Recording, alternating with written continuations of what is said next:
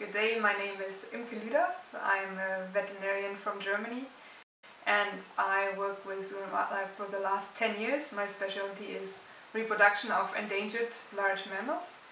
And today we are here at the Allwetterzoo Münster, where I also do some practical work. Well, when we talk about conservation of species, one important factor is, of course, that the animals breed and reproduce. And beside the populations that are in the wild, we call them the in situ populations. We also have ex situ populations. These are the animals that are kept in zoos that are generally in captivity. And in order to reproduce those captive populations, the natural breeding is of course important, but in some instances, for example, males are not willing to mate, or the male is away in a different zoo.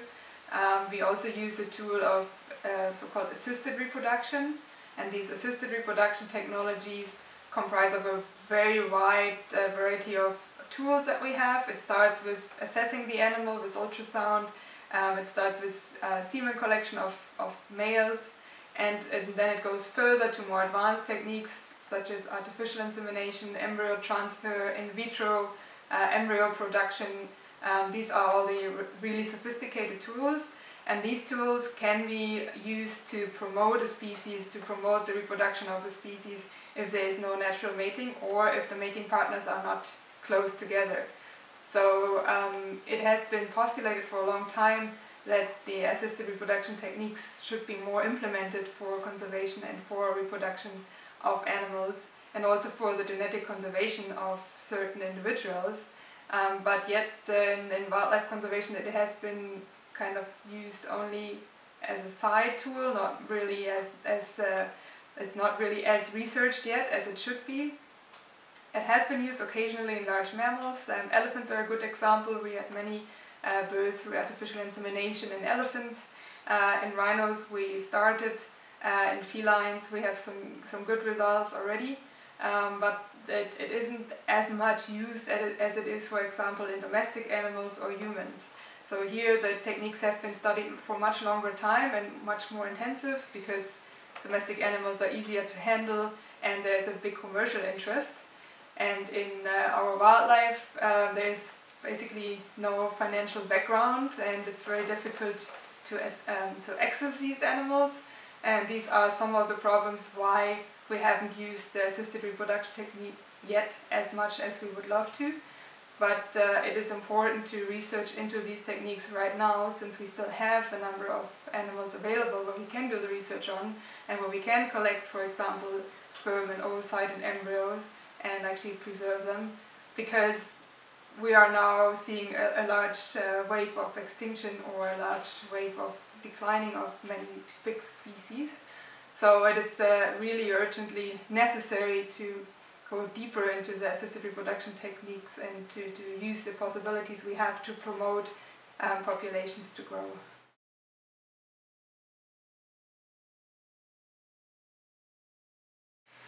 The technique has mainly been studied in mammals, but there are certain groups that work on different members, like the birds, the reptiles, and even in amphibians has been very little done, but it has started, because the assisted reproduction techniques can only be successfully applied if we know a lot of the reproduction physiology, and this is why we first need to understand each individual and how they work, how their reproduction works basically, and then we can implement the techniques. There is little been done, but for example, here again in the domestic animals it's quite interesting. For poultry, for example, there's lots of artificial insemination in our poultry, so we can use the techniques that have been developed for domestic animals and transfer it in some instances to their wild or endangered counterparts. And there have been also some experiences with crocodile insemination, for example, and very little has been done in amphibians, but I think this will be actually the next step. But of course it depends on the money again, and people are more willing to spend money on the sexy species, the big mammals, compared to a frog or any other amphibian. So it's again a commercial interest that drives the advances.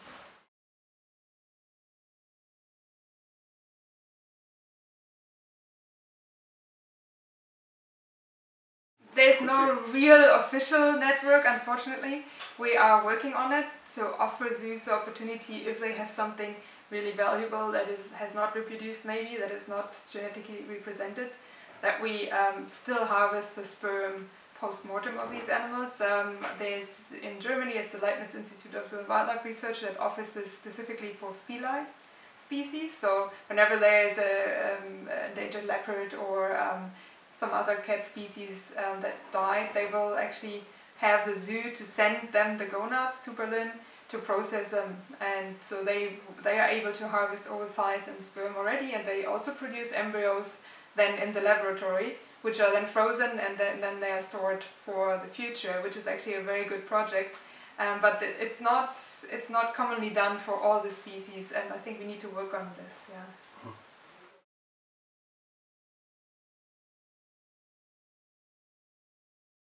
The rhino is well, it's quite the interesting family. So we have two species of African rhinos, and so this is the white rhino, the white-lipped rhino sometimes called, and the black rhino. These are two rhino species that can occur in the same habitat, but they are both highly specialized. So the white rhino is more a grazer, and the black rhino is a browser, so their anatomy is adapted to their nutrition. They both have two distinct horns, whereas when we go to the Asian species there are another three. So in total we have 5 distinct rhino species, and the other 3 are all occurring in Asia. The largest is the greater one-horned rhino, and by the name you can already tell it only has one distinct horn. It's occurring across India and some countries of Southeast Asia. And then there is 2 smaller Asian rhinos, the Java rhino and the Sumatra rhino, and these are native to Indonesia, and some Sumatran rhinos also occurred in Malaysia, but there's only 2 left now in captivity in Malaysia. So the rest is all living in Indonesia, so Sumatran rhino specifically on the Sumatran island, but also on the Kalimantan, the Indonesian part of Borneo. And the Java rhino, as the name says, only occurs in Java. And these two, the latter 2 rhinos, are quite endangered, so there are estimates that of both the Java rhino and the Sumatra rhino, only 60 individuals are still left. So that's quite dramatic. For the Indian rhino, the estimates are about 3,000 animals, and the largest populations are still occurring for the white rhino, which is between 18 to 20,000, depending on which numbers you read, and about 5,000 individuals for the black rhino. So the African species, I mean, even 20,000, if you really think about it, it's not much for such a large animal. It's not a big number. But if we even go to Asia, where the pressure is even higher with the habitat loss, with 60 individuals, it's looking quite critical for these animals to go extinct.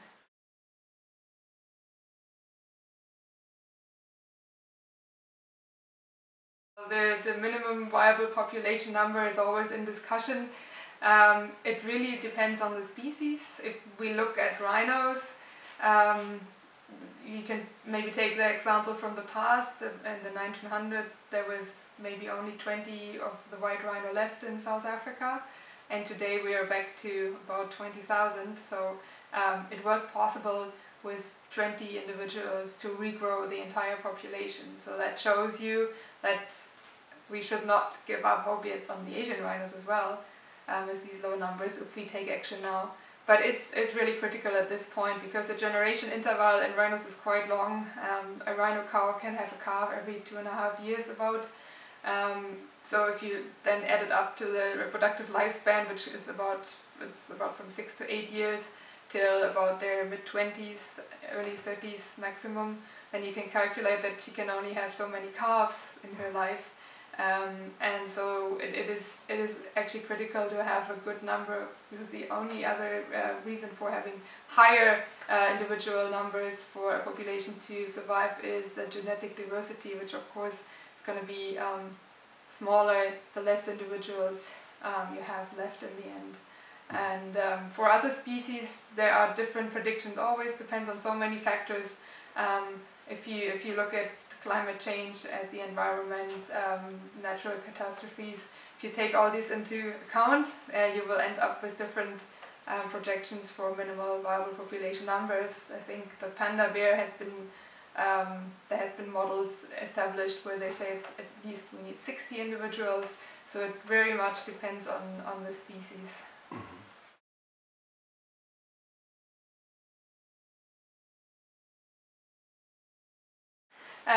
Yeah, well, this is a very exciting addition to the work I'm doing at the moment, because beside the applied assisted reproduction to help animals to have babies by actually using those new technologies, we also want to conserve genetics that we have available now for the future.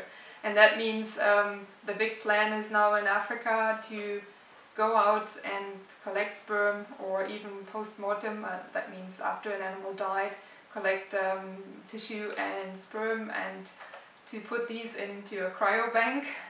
So the idea here is that in the case of the horrible poaching that is going on now in South Africa, we can still up to 24 hours collect, or 48 hours depending on the climate outside of course, can collect viable sperm and freeze these sperm.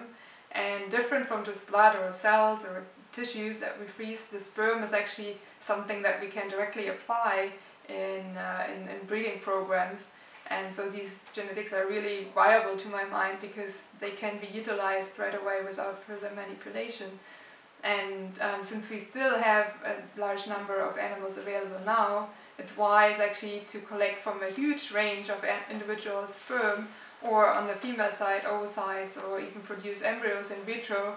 Because if we put these things into a bank and we store them, the storage in liquid nitrogen is possible indefinitely.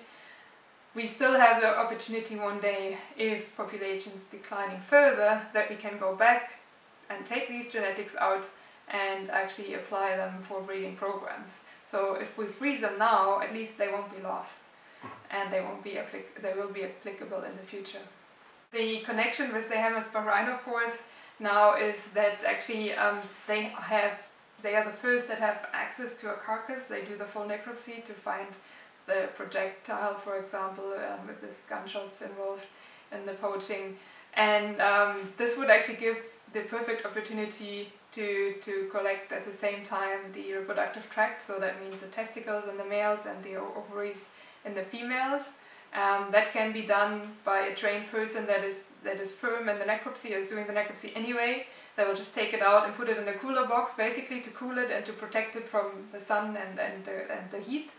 And these are then transferred to a laboratory where we can then process them. And that means that from the testicles, or more specifically the epididymis or the ovaries, we can extract the gametes, the oocytes of the sperm, and they will then be processed and stored. And so the idea came from Hemmersbach Rhino-Force, because they, deal on a day-to-day basis, sometimes even with those rhino carcasses. And if nobody is taking any samples or processing that, then these animals will just be lost. They will just be left out in the sun, and the vultures will take their part, and that's it.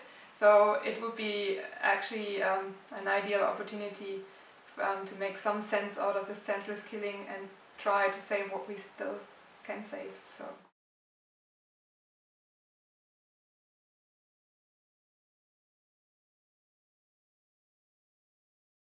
Well, the time is a very crucial factor. Usually the animals are shot at night or very early morning, and it depends very much on the climate. In the winter it's quite cool in South Africa, so we think up to 48 hours that if the testicles are still intact in the animal, we can harvest viable sperm cells.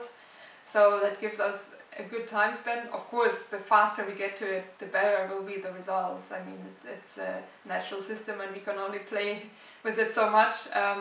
But there is reports on viable sperm cells after 2 days though. So that is a good time span. It's a bit more critical for the female side because the testicles are outside under the skin, whereas the ovaries are within the abdominal cavity. And of course, post-mortem, everything heats up because the bacteria will grow and everything will start to warm up inside. And then the temperature is quite critical for the egg cells to survive, basically. And then we must act a bit quicker. So ideally within 6 hours, but there's reports up to 20 hours that it's possible to still harvest viable oocytes from the ovary. And so it very much depends on how fast the carcass is found. But then also it's a crime scene, so the police have to clear the carcass so that they can do the post-mortem and access it. And this is also, of course, a critical factor in Africa.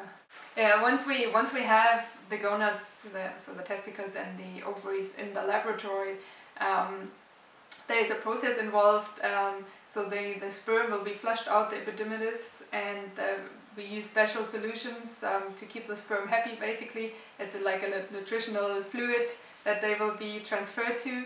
And if necessary, there will be several washing steps involved too, if there is blood or any other dirt or debris that we need to get rid of. And then the sperm will be cooled down in the fridge. So from the ambient temperature, it will be slowly cooled down over 2 hours in the fridge to about 5 degrees. And only then it will be filled in special straws or vials for the cryopreservation process. And that is again involving liquid nitrogen, and so that the straws or the pellets we use will be frozen further down over liquid nitrogen vapor, and then they will finally be transferred in the liquid phase of the liquid nitrogen. And we have to use liquid nitrogen. You can't just do it in a regular freezer because the temperature of liquid nitrogen is almost -200 degrees. So this is the temperature we can store the sperm indefinitely in. So at least for decades, the sperm can be kept in this liquid nitrogen and will be still viable after thawing it. So when we thaw it, we take it out and we bring it back to very quickly to the temperature of 37 degrees of the body temperature again, and then the sperm will move again.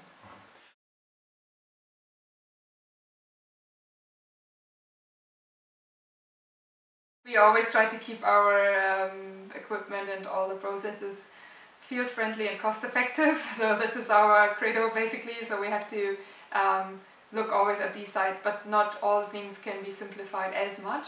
But the beauty about the liquid nitrogen is you are independent of electricity. So as long as somebody is just refilling the liquid nitrogen on a regular basis, we are independent of this. So it's more about the monitoring and the regular refilling of that nitrogen. The equipment that we use is very often self-made or it's self-invented basically.